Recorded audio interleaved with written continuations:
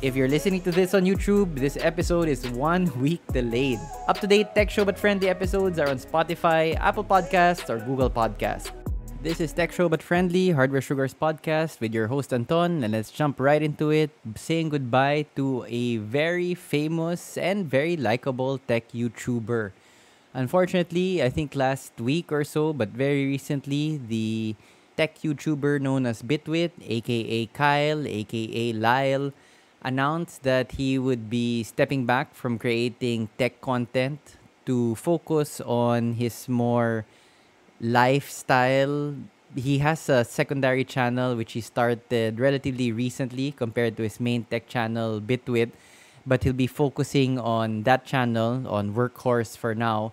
The content of Workhorse seems a lot broader than his usual fare on Bitwit. So less tech related, more gaming related, more vlogging style, like what he's doing. And Kyle has always been a funny guy, very down to earth. I think that's a part that's a large part of his appeal for his audience, where he does seem very relatable.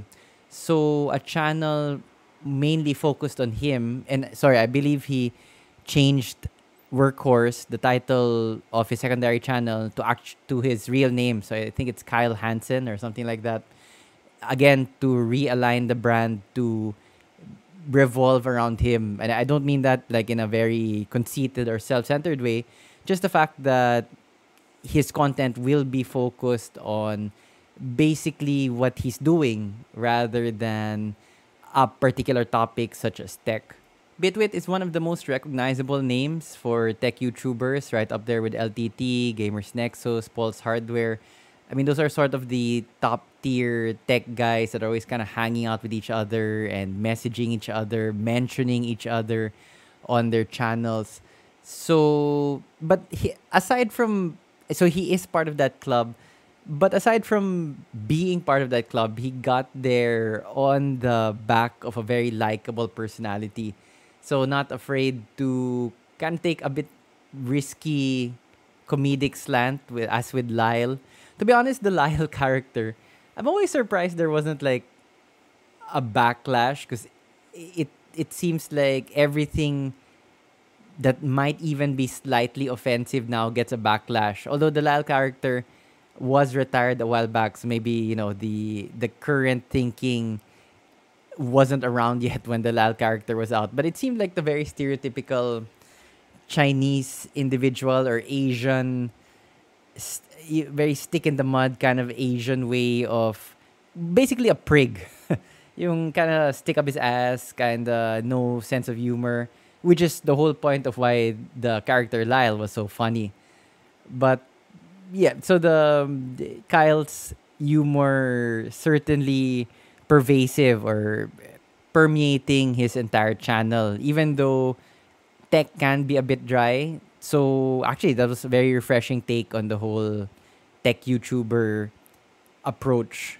Sad to see him go, as personally I was a fan. I enjoyed his comedic slant as well as his in-depth tech coverage. He was sort of like us in the sense that, specs were important, but they weren't the end all and be all.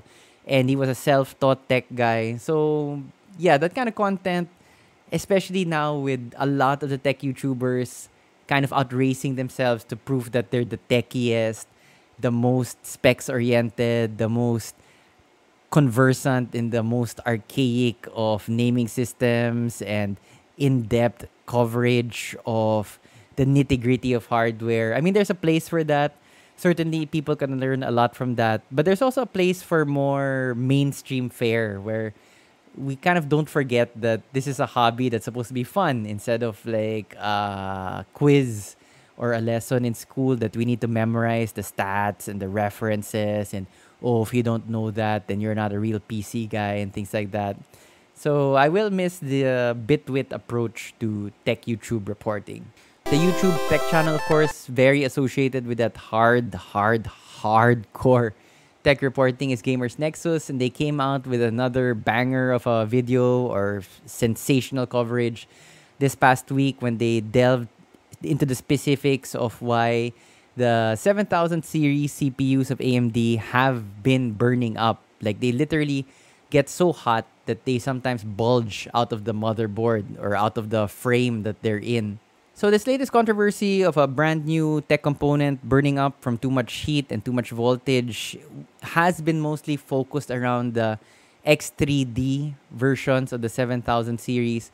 Although AMD's latest statement regarding the solutions to the problem doesn't specify that it's the problem or the concern is only limited to X3D CPUs. So the commentary online seems to be that any 7000 series CPU might be affected, not just the X3D.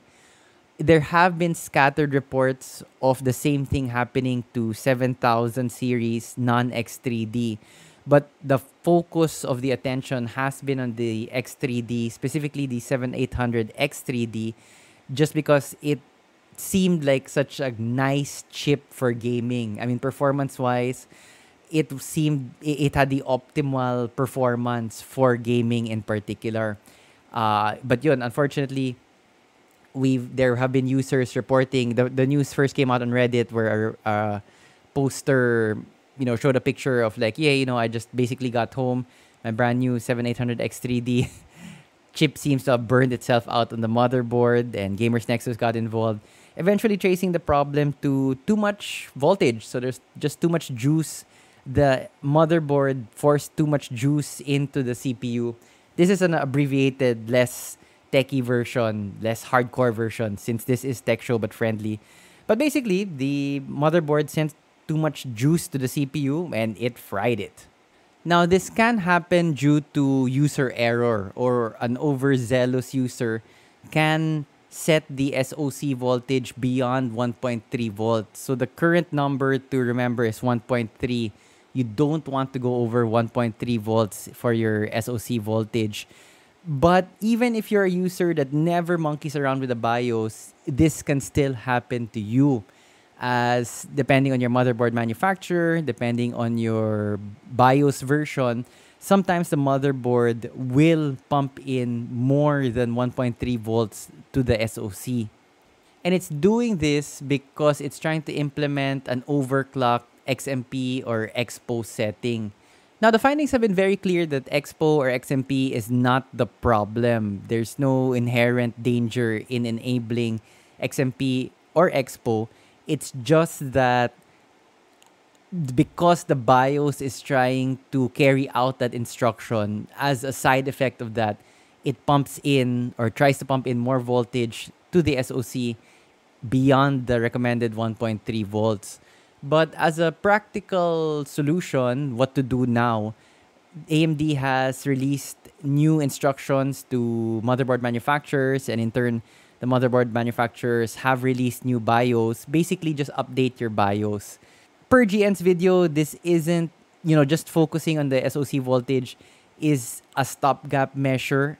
Like, they identified further problems in the architecture and how things get done with the AM5 platform. But even the Gamers Nexus video says that this is a rare problem, so it's not like every other 7000 series CPU is going up in smoke.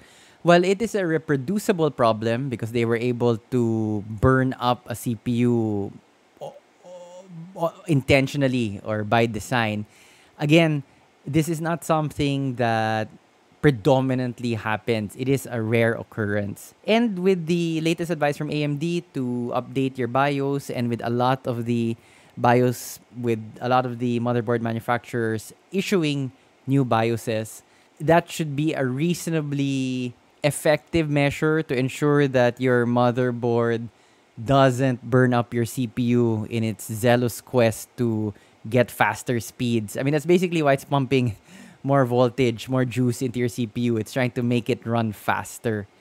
And the dismaying thing about this was, I mean, these are quite expensive new parts, right? The 7800 X3D just came out, and then the user in particular who posted on Reddit had a ROG X670E motherboard, also not cheap by any means. We have one currently in the shop that we're planning to use for a build, and just although the CPU that we have in the shop is the 7950 X3D, so the top of the line. And just those two components, the CPU and the motherboard, are just shy of 100K pesos. So, these are expensive components. And I think that's what's shaken up the PC world a bit, that, you're supposed to be buying quality, especially when it comes to motherboards. As you go higher and higher in the tier structure and the pricing, they put so many doodads, or additional features into the motherboards, so many additional protections. As a consumer, you kind of think that these kind of things shouldn't happen anymore, with all of the fancy AI and other features built into especially more premium products. But it does happen. More growing pains for the AM5 platform. Very reminiscent of, I mean, it's not like every major launch of a PC component we've had now has had some issue of basically having too much juice, of something melting or blowing up or burning up. Of course, the 40 series of NVIDIA, AMD's troubles also with the 7000 series GPUs, and now the AM5 CPUs. So always good to keep abreast of the latest news. If you don't like religiously follow the hardware news, don't worry about it. Just follow Tech Show But Friendly every week, and we usually report on things like this. And more importantly, perhaps for our customers in the shop, we do try to keep ourselves up to date and aware, so that we know the potential problems we might encounter when we're assembling your computers, when we're ensuring that the rigs that we assemble are A, safe, B, efficient, and C, good value for money. I mean, what's the point of buying these expensive things when they're just going to melt down on you, right? And I'm quite proud with that policy, we haven't had, knock on wood, any of the concerns that we've reported on. So, like, for example, we haven't had any 40 series card, especially the earlier ones that we did, like the 4090s.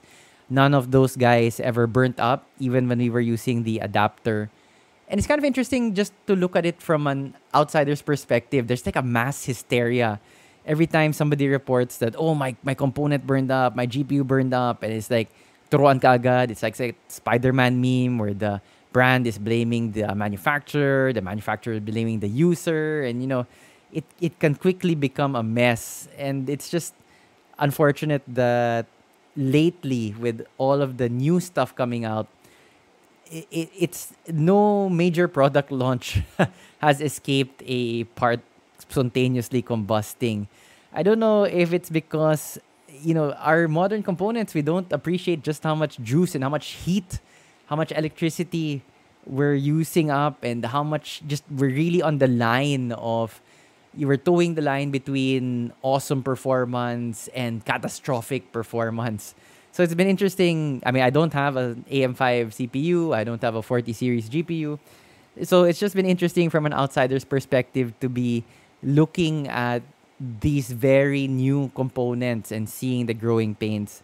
I'm sure if you're a user of any of these products, it's less an academic exercise in taking a look in what could go wrong, and rather a really palpable, realistic concern. And again, that's why we do try to keep up for our further education, but also for the benefit of our customers.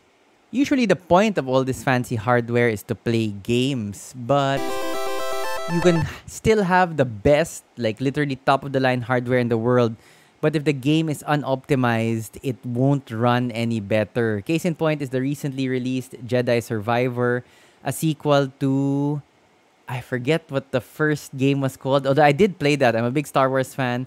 I did play it. Jedi Outcast, I think. And it Jedi Survivor is the continuation of that story. I enjoyed Outcast. I will be playing Survivor, but not just yet. I'll explain in a little bit. But Jedi Survivor came out to pretty positive reviews, especially on the consoles. But everybody, especially the PC guys, were up in arms on the port, on the version that we got on the PC, because there were a lot of graphic issues reported. And when people dived into it, you could have a 4090 and you would still have stuttering. and they were taking, users were taking a look at the GPU usage. At most, it was only coming around to like 30-35%. So the game was so ill optimized, so unoptimized, that it wasn't even using the graphics card to 50% of the graphics card's potential. And this really highlights something that I wish more people appreciated, that it's not just about the hardware. The software can even be more important than what hardware you're running. Kaya pa minsan may nagtatanong sa amin, oh, I want to play this game at these specs, this frames per second. What hardware do I need? Or I just want to play these kind of games at 2K, 100 FPS. What hardware do I need? And I always find it very difficult to give specific hardware because that's always a moving target. The game's optimization, the game's performance can change on the settings that you have and also the patches that come out after the game has been released. Game patches and driver patches for whatever GPU you're using. So Digital Foundry had an excellent review of Jedi Survivor, and around the 7-minute 30-second mark, they have a statement where like it's not a realistic option to just be presented with a laundry list of hardware and expect any game to run at X settings. Yeah, it's really a case-to-case basis. Also because there are so many possible permutations of computer hardware, possible permutations of the settings even in-game. So it always drives me kind of nuts when we get those kind of inquiries na yung gusto ko lang ganito. Parang Warzone at 60 FPS at 2K, and what do I need? And it sounds simple, but it's, the tendency for the shop is to kind of provide a more or a slightly higher end build than probably what's needed, just to make sure that it can really cover the wants of the customer. And so it's not an ideal situation for us because there's so many games on the market, there's so many hardware components, hardware brands on the market that there's so many variables and permutations that it's really difficult to come up with, yes, we can tell you 100% sure that this game will run it at this settings because you have this hardware. I mean, outside of putting it together muna before the customer pays for everything and then trying it out. And then even then, it's a moving target, which can be improved or performance can decrease depending on the drivers and depending on the game patches. And Jedi Survivor is just a terrible example of that you can have the best hardware, but if the software optimization sucks, you're going to have a subpar experience. I mean, you have a 4090, you don't expect any stuttering of any kind, and yet apparently the shade, like, not to get too in-depth, but the shader loading wasn't optimized. So regardless of what card you have, there's going to be some stuttering or some slowdown as certain graphics are being rendered. But to go back to what I said earlier, I am a big fan of Star Wars. I was a big fan of Outcast, but I won't be playing Survivor yet because I realized, first of all, this is not the first time this happened. The same problems were reported in Outcast. Everybody was like, what the hell? What the hell? And yeah, I mean, game developers can rush out, especially these console ports, because, all the versions have to release at the same time. It was probably developed natively for the console, and then the PC version was just an afterthought. You can definitely see that in Outcast, where the UI, the menu, is geared towards a console controller rather than the kind of controls or just the interface that you would expect from a computer game, a native computer game. And I don't mind because I won't be paying full price for Survivor. One thing that really ticked me off when I bought Outcast, I was in between games. I was ready for a new game. It came out, so I bought it full price. But then the Christmas of that year, it had like a big discount on Steam or on Epic. And I think that was the last game which I really bought at full price. Kasi naisip ko, I can wait for it. And especially now with Survivor coming out with so many bugs, so many performance related issues, and they're only starting to address that now, I can definitely wait for the price to go down and for the performance to be optimized. In fact, the price has already gone down for the console versions of the game. Is reportedly offering a $10 discount on the console versions. I won't be playing this on console, but when come around Christmas time, definitely if the price is right on Steam or on Epic, I'll be snagging myself a copy. And that's really an underlooked great feature of PC games. You can just wait them out, and they doesn't take that long. I mean, less than a year. Let's just see. I think it's around $70 now for the full price, launch price. Let's just see what it is, at the end of the year with all the Steam sales and things like that. And you have so many games left waiting anyway in your Steam queue. At least I do. There's really no rush to get the latest AAA game, at least for me, where I'm usually a more single player kind of guy, so I don't buy these multiplayer titles that you come out and you want to play right away. Probably the only game I can think of off the top of my head where I would buy it at launch date for the full price would be the upcoming Mass Effect. But even then, I might be tempted to wait. Depende what I'm doing, how much time I have when that game actually comes out, if it ever comes out. And we'll round out today's show with an update from Canada, which recently passed a law providing one of their government agencies with oversight over streaming services, requiring streaming services to pay a certain amount of money for the advancement of Canadian shows or supporting local, i.e. Canadian talents and shows and productions and whatnot, as well as promoting Canadian culture, shows in general. And this doesn't seem relevant to us, but I'm always fascinated by these kind of local laws. I mean, laws passed by individual countries which affect international services. It's an easy move by any government to start passing laws on Facebook. Yeah, the Australian Parliament, I think a couple of years ago, threatening to charge Facebook. It was a news thing, and they wanted Facebook to pay newspapers or other journalistic outlets. Basically, like if you're a journalist and you publish something, and then on Facebook the link is there, but they read in Facebook rather than going to your page.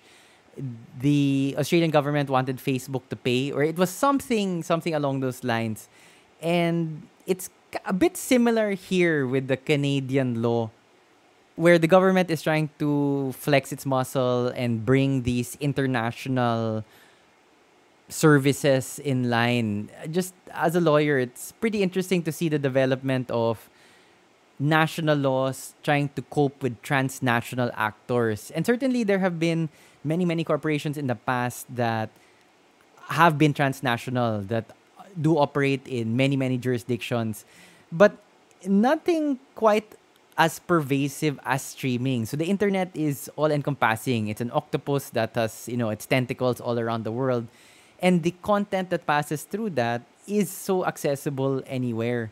So I always fear these kind of laws. It might have a chilling effect where it makes it harder for the provider. So if it's Netflix, or the service rather, the Netflix, Spotify, all of these guys to operate in a particular country, then they might just say to heck with that country. And that's where the fragmentation of the internet begins. I mean, Metcalfe's law, right? A network is only as valuable. Sorry, I'm paraphrasing. I don't remember the exact formulation of Metcalfe's law. But basically, the network gains its strength from the number of connections in the network. And there's like an exponential effect to that. And that's what I'm always afraid for our internet now. It gains its power because anywhere in the world, you can log on, and you can, if you go to www.philippineairlines.com, for example, and you can buy a ticket from Philippine Airlines because everybody's on literally the same network. But if you start balkanizing the internet in terms of speed, in terms of content, then that interoperability might be lost. And that's the beauty. Like, that's the fundamental bedrock of the internet, is that everything can talk to each other. TCP/IP is the lingua franca of all of these computers on the network. And that's what makes it so powerful, because each individual computer, whether user or server, adds to the value of the network. And you start pruning these connections, like, it's like, or streaming services, because you're so bandwidth intensive and it's not fair to the other guys, we're going to charge you more, or we're going to have certain rules apply to you compared to other services. I mean, when you start distinguishing like that, I always fear that it's an attack on, or the unintended effect is a diminution of the public internet, which we all enjoy. I mean, for its many, many shortcomings, most of which can be traced to the users, i.e., us, i.e., foolish humans who get toxic and upset and like flaming people. I mean, it's in our nature to be social, but on the internet, it's in our nature to be social in an antisocial way sometimes, unfortunately, for a lot of us. But for all the ills of the internet, it's an amazing thing if you think about it. I mean, I grew up initially, like when I was born, there was no internet yet. So, I mean, having grown up with it from scratch, as it started out with the dial up days and the different services that have now come along and taken advantage precisely of that fact that it can reach so many people. It's an amazing thing. And I wish that, and the problem with politicians who try to impose these laws, these vague, there are some concerns that the Canadian law is overbroad and vague, meaning I don't know how to, I'm not sure whether my actions would violate the law. So that's the vague part. And broad, meaning that the regulator has a lot of power to impose its judgment on these streaming services. And I do fear that these kind of laws are made by people who don't understand the internet, who don't appreciate the magic that makes it run. They just think, they just see, oh, this is an entity that we can charge. Disney Plus is making a lot of money in the country. Spotify is making a lot of money in the country. Then it should give back to the country. But in taking its share, and you can argue whether it's a fair share or not, but in taking its pound of flesh from the services, I fear that it's a diminution, or we all, everybody on the internet is affected by these types of legislation. And it's not like I'm even pro business. Like I'm not automatically in favor of like the big tech giants now, like Spotify and Google, YouTube, Disney Plus, Hulu, all the streaming services. It's just that I wish there were. We're a bit more circumspect in how we monkey around with assigning value and trying to recoup value from these transnational actors that do provide value to everybody, not just to Canadians, not just to Americans, but to Filipinos, Malaysians, Indonesians, people in Africa, people in Europe. I mean, literally, it's the World Wide Web, right? Although the World Wide Web only runs on top of the internet. So it's just really a protocol on top of the internet. But, no need to get overly semantic. But, and I do fear sometimes when you hear local politicians here na, oh, we should regulate Facebook. I mean, we're not very good at regulating, guys. I mean, I'm just talking about like the Philippines in general. We have very poor metrics in terms of properly regulating things. I think maybe that's where my knee-jerk reaction to regulating comes from, the fact that I've lived in the Philippines all my life and have seen very little examples of good regulation, like regulation that makes sense for both parties involved, for the entity being regulated and for the end users. So I'm skeptical of, my initial position is always a bit skeptical of regulation. And well, I'm not Canadian, there's not much I can do about it. This probably seems like a very academic topic to a lot of our users. Definitely not directly hardware related. But it is something to think about in the broader scheme of the internet that we all enjoy and that we've all profited from. Not perhaps in the monetary sense. I mean, not all of us use the internet to sell things, but just in terms of knowledge, of being able to call someone on Viber through the internet, being able to FaceTime with your family whom you're separated from because you're a seaman on a boat and they're here in the Philippines. I mean, the internet is a wonderful thing. And when we have these national laws that maybe indirectly threaten to extinguish that magic, I'm always a bit on the fence and like, and as an internet user, I wish I had my 2 cents on it. But it's also interesting from a national transnational perspective, where national specific country laws can affect me even though I am not a citizen of that country. And there have been laws like that. I mean, you have the US FACTA where you have to declare, if you have a dollar account or whatever, yung because of the anti-terrorism stuff in the past, from over the past 20 years or so, there's been a lot of transnational legislation regarding the movement of money. So there are laws in place that are transnational, enacted by national actors. But the internet always seems sacrosanct a little bit, the realm of geeks. But I guess we passed from that time a long time ago. And now, you have TikTok appearing before the US Congress. US congressmen not particularly adept or technically in general. Okay, I did see one testimony where he was actually a software developer or had a extensive knowledge in software, this particular congressman.